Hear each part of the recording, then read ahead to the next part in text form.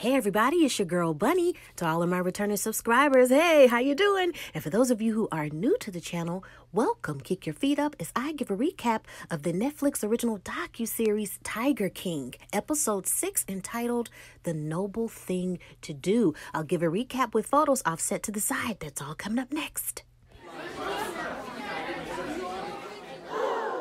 It's Bunny.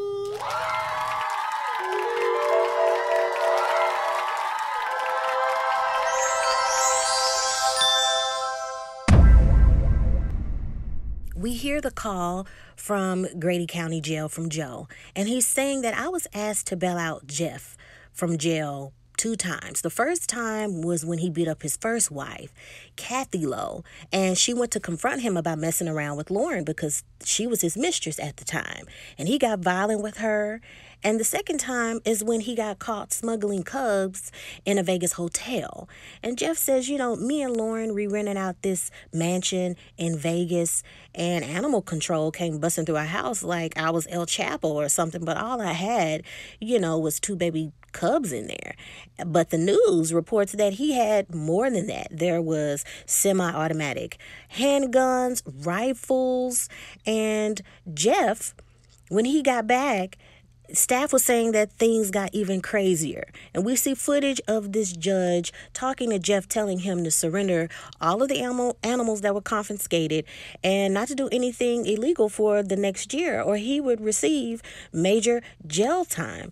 And Jeff says, Joe locked me out of all of the online banking systems, and I wanted to see all of the statements for the past 12 months. I wanted to see what he was doing.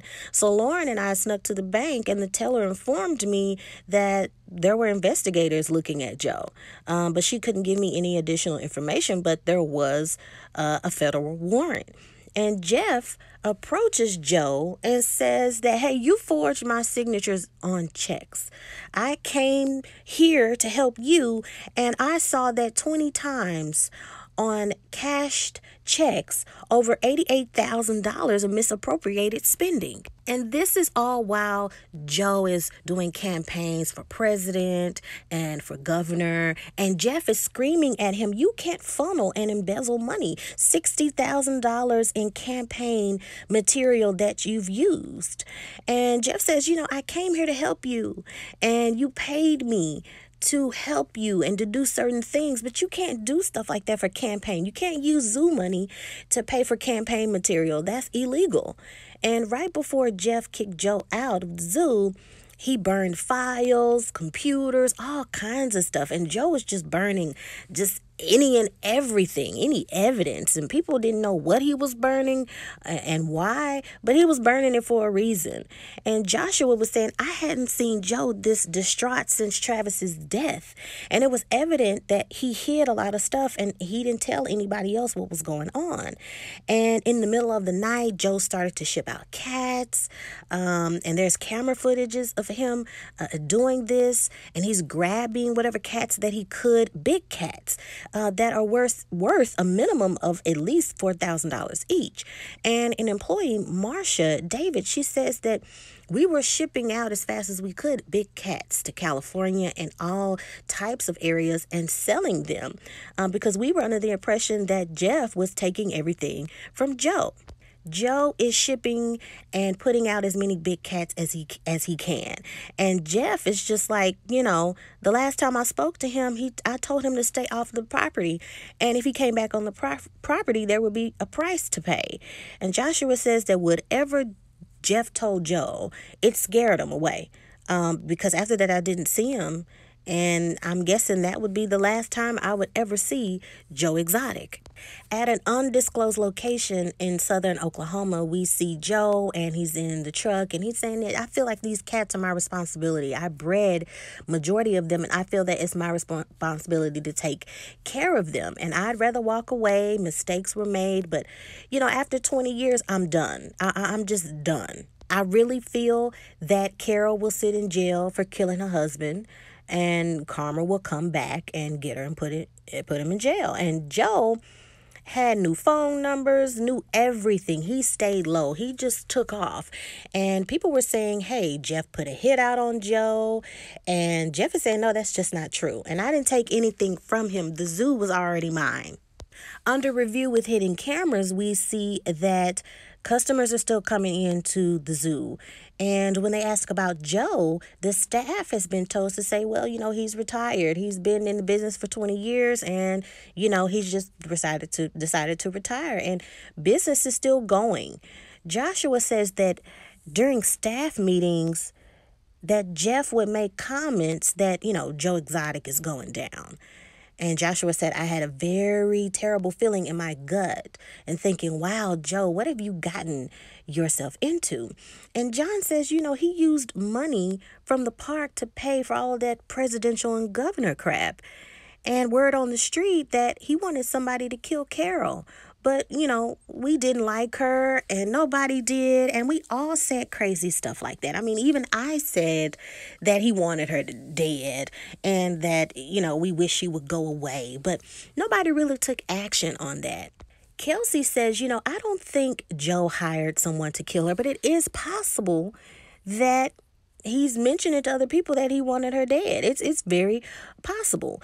And Mark Thompson, one day he recollects where Joe says that, hey, I heard that you can take care of a problem for me in Florida. And he says, well, what problem are you referring to? And he says, well, Carol Baskin. And Mark says, no, well, I can't take care of that. No, I can't take care of that for you. But Mark says, no one knew half of the time if Joe was joking or not. He would always say these comments here and there about doing something to her or wishing that she was dead.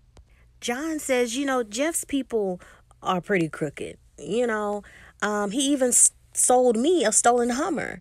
And I think that there's a case still pending about vehicles that he sells. And under surveillance footage, we see James talking about how I was always there when there would be talk about murder for hire when it came to Carol. He would say things like, I want her dead, and, this B word, ride to this bike trail all of the time, and you can just get rid of her right off the track. And Jeff starts to look up bike routes and the bike paths of where exactly that she goes. And Jeff is saying that, yeah, I looked up the route and, I was just looking up stuff, and Travis offered to do it, and Joe's just like, no, you're my husband, you'll go to jail. And Joe is saying from his call that I never looked up all of that stuff. Jeff is the one who would look up all of those routes and everything. And Alan is saying, yeah, Joe asked me several times to get rid of her. And James says, yeah, Joe thought that since Alan had a heart tattoo that, he had killed somebody. And Joe puts a photo up on his Facebook saying, I finally know where the B word lives. And Jeff is saying, like, what in the world are you doing? Why would you post something like that? And Jeff goes on to say that James wants to do a call to Carol Baskin and get this zoo mess over with. And we're going to tell her that we know everything about him, about Joe, to just have him done. His head on a platter, and this could all be over with. And James said, Jeff offers me $100,000 to do this. So James gives a call to Carol, and Carol and her husband remember that day, and they said, we noticed this 405 call. We didn't know what number it was, so we didn't answer it. And then we see this text message popping up saying, if you want information against Joe, return the call. So they immediately sent that to law enforcement. And James says, I received this call from the FBI Department of Wildlife, and he thought, wow, what's really going on? And Howard is explaining that this department is just as powerful as FBI. They just work with people in wildlife and protecting wildlife. And Jeff says, an agent told me, James, that I'm in trouble for having this lemur. And that could land me in jail. And my lawyer, I talked to my lawyer, and my lawyer is saying that I have to do what they say because, yeah, you could receive some jail time for that. They can hammer you for that. And James said, I thought about it for weeks of what to do at this point. And, I felt like it was the noble thing to do. So I agreed to be an informant. And I was going to record everything from Jeff and Joe and anything that was at that zoo. John says that it's just crazy. And I think Jeff and James want to help the FBI because they have so much crap going on. And they're willing to do any and everything to get the eyes off of them and place it on somebody else. And James goes on to say that in 2017, that campaign stuff was just more stuff about trying to find out how to kill Carol. And I told the FBI that this guy Allen was going to be the guy and the plan to get rid of her. And at one point in time that they're going to maybe look at this bike route, and that's how they're going to do it. So Carol and her husband, they got a call from agents saying, hey, there's this threat on your life. And Carol is saying that there's always been threats and you're just late in finding out about it. So Amanda Green, a federal prosecutor, said in November 2017, we heard a phone call between Alan and Joe indicating that there was some plot to kill her. And James is saying, there was a time when Alan said, if anyone rats me out, I'll come back and get rid of everybody here. And he would go on these rants, and he was crazy because he was doing a lot of cocaine and drinking. And Alan says, yeah, Joe really put his trust in me to do it. And he told me hide, hunt, and get rid of her. And Carol and her husband said, we had guns. We had surveillance cameras put up on the property. We had guns in the car. We had guns in our bedroom, everywhere. Any place you can think of where we probably would need a gun, we did it. So while investigating this and keeping an eye out on Alan and his movements from that point on, he disappears. And they have no further information on this investigation because supposedly this was the person that was going to do it. And Carol, she said, well, I heard that the plan was for somebody to drug me and drag me to a swamp. But Alan is nowhere to be found. But Carol, she goes on to explain that I had these feelings that somebody was out to kill me. So we see these text messages between James and Alan. And, James is trying to pull information from Alan. But Alan is saying that, hey, I'm done with this. This stuff is crazy. I don't know what's going on. And it gave this indication that the plot was over and there was nothing to really kind of worry about. They couldn't find where he was, and maybe the ploy was already gone. And Alan just wanted to go home to South Carolina. So James explains how the feds said maybe there needs to be this little push in finding out more information. So the feds wanted me to pick up an undercover agent and bring him to Joe. And there would be these negotiations back and forth of possible payments. But eventually, there was no money given or purchases of recommended items for the kill. Burner phones, guns, things that this person would need to get rid of her. So there was nothing legally holding him or Joe and saying, okay, he's serious about this. None of that was any serious indication. It was all talk. So while that was going on, we got Jeff, who's dealing with the BS in Vegas. And Jeff, he's told not to do anything and to stay out of trouble. So James calls Jeff about the feds investigation and how they know everything. They know names. Your name is involved as well. And now is your chance to tell the feds if you know anything about Joe or any illegal activity. And Jeff says, I'm dying to tell them what I know. And I know that Joe wanted to kill Carol and he was going to use Alan to do it. So Jeff, on a recorded call for the feds, calls Alan and says, hey, you need to tell them everything you know. And you don't want to be on Joe's side when this is all done. You want to be on the government side. So the FBI indicated that Joe, they indicted Joe because there was enough evidence that Joe offered Alan $3,000. And they pinged Joe's phone to find his location. And over time, Joe would post these things on Facebook saying that he was in another country.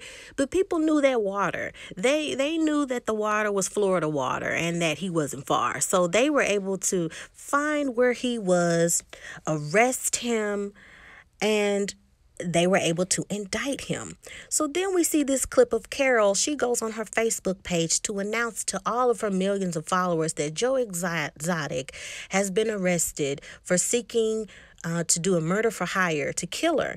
And we thank law enforcement for all of their hard work and getting him behind bars. We see a reporter that says, we couldn't get Joe to stop talking. Even though it was like watching a train wreck, he made good television. So whatever he wanted to say, we let him talk. And he just kept venting and going from jail, spewing a lot of information and just talking a whole bunch of hoopla. And in the final scene, we see Jeff, Alan, and James, and they're making plans to have a new zoo. Closer towards the border of Texas, right behind Windstar, so they can get Texas and Oklahoma customers. And they have so much to look forward to in beginning this new zoo, not thinking about Joe, starting new, and just wiping out any and everything that there's any memory or recollection of him. And Alan says, I'm glad I did what Jeff told me to do, or I would be in jail with Joe. And that is the end of the episode. There is so much that needs to be investigated about all of these things. It's very interesting that Joe had this hatred and this envious feeling because look at what he had been going through. The bad part is that he said over and over again that he wanted her gone, that staff members didn't know if he was joking or if he was for real. And you learn something from that. Don't joke about stuff like that because it could be taken seriously, especially when it comes to something as serious as murder. So you can't joke about stuff like that. You can't threaten people like that. Even if you are joking and you're find something else to say. Say something else that isn't incriminating to make somebody believe that you're serious or indicating or planning to do someone physical harm. Let's just say hypothetically he did want to get rid of her. What was the holdup? It's been over 22 years in which he could have hired someone to have her gone. Why go through so many years of lawsuits and losing so much money and then want to do this 22 years later after you've lost everything? Kind of doesn't make sense. And also, it does make sense that you would have these con artists, literally what they are, Jeff and James, who are known for years of criminal activity and recorded everything and would always have a camera around when approaching Joe. All of them, in my opinion, have done dirty stuff. Joe, Jeff, Alan, all of them. I think it was this cluster of bad things over a long period of time, mishandling and misusing money. So I think they're all guilty of something. But when it comes along to this thing of murder for hire, I'm not 100% convinced. A verbal agreement, though, in law is just as confirmed as you signing a piece of paper. But when it comes to a court of law, is this hearsay? Do we have any evidence that Joe actually funded through bank account or physical cash? Do we have any evidence that this was something that was actually given to Alan as some sort of down payment to do this murder for hire? And also Carol. It's very, very interesting how she has just been consistent in trying to kick a dead horse, as they say in the South, and beat a man while he's down. The man already has nothing. The man already has indications and proof that he can't pay you this $1 million that you're seeking. You already won. You already have everything that you need. So why continue to move forward? Which is very interesting me. It seems very psychopath-ish. And I do believe that karma will come full circle. But I do think that this case, several cases, need to be reopened. There's a lot of stuff that maybe wasn't investigated properly, and it seemed like they just wanted someone to go to jail. But once again, like I said, watch what you say, because that could land you in jail. You have to think about threats. You have to think about how this is important when you're talking about someone's livelihood and someone's life. So that is one of the things that, unfortunately, let's just say he's not guilty, landed him in jail. Where are you guilty of making threats? Are you guilty of having some sort of indication verbally that you wanted this done? Let's say that he did do it. Let's say that he did hire someone, and that it's true that he really, really wanted Alan to move forward with that. If that is the case, then yes, he needs to be in jail. But I'm not just 100% convinced. I need more information. It makes me very doubtful to defend Joe when you're burning files and you're burning things. Once again, going back to where we had that explosion of fire, really, really making me think that this is how you get rid of dirty stuff that you've been doing. Yeah, it really has me 50-50 on everything. That I'm not convinced that no one is 100% innocent. Let me know what you think. Subscribe. Hit that notification bell so you don't miss any posts, and follow me on Instagram at the same profile name, officialbunne_E. And if you make comments in the comment section, please make sure not to comment spoiler information for those who have not finished the series. Stay tuned for the final episode of this Netflix original docuseries, Tiger King. Until next time, bye!